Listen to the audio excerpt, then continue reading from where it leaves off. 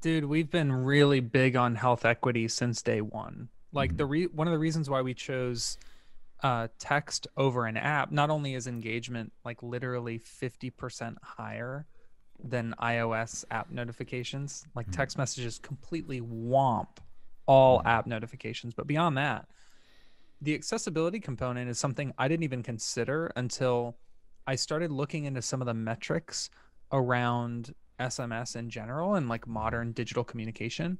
Because everyone likes to think that other people have a similar setup.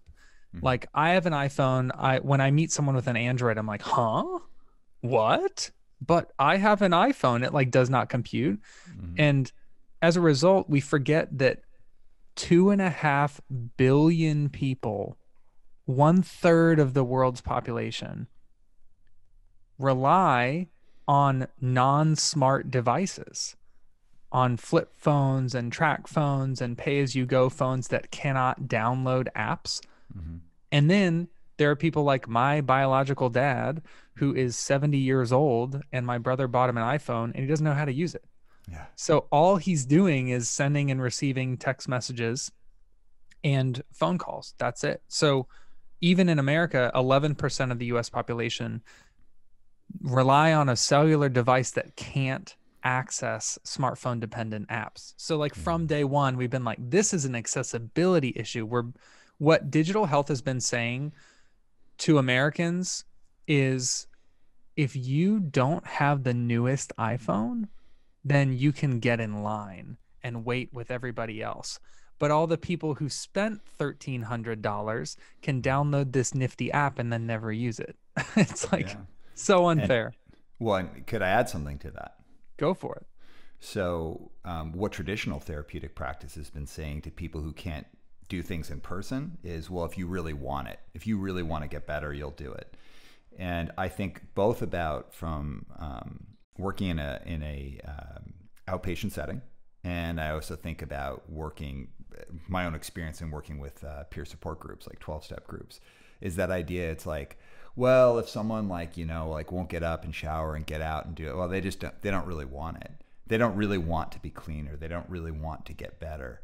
And I don't know. There's this real old school idea of like pull yourself up by your bootstraps and like go and do it. It's like, yeah, I don't know. Like that just works for like a lot of people, but not everybody. And realistically, I want like mental health support. I want addiction support. I want these things to be accessible to everybody in whatever way works for them.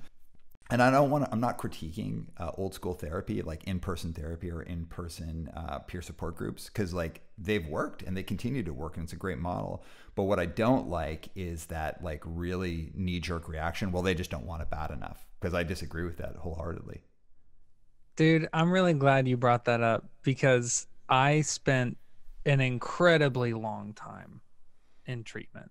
And Mm. I had people saying, like, I've had friends say, like, well, it wouldn't take so long if you were actually trying or applying Mm. yourself, or if you actually, like you said, if you actually wanted to get better. And it was excruciating for me to hear that because I was putting almost all of my available time and energy and effort into trying to get better. And I just kept hitting a wall.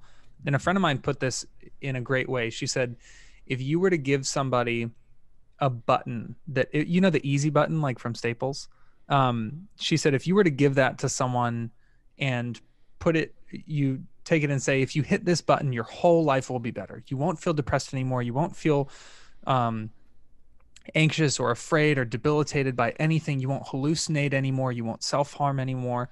And I'll just leave it right here on your dresser.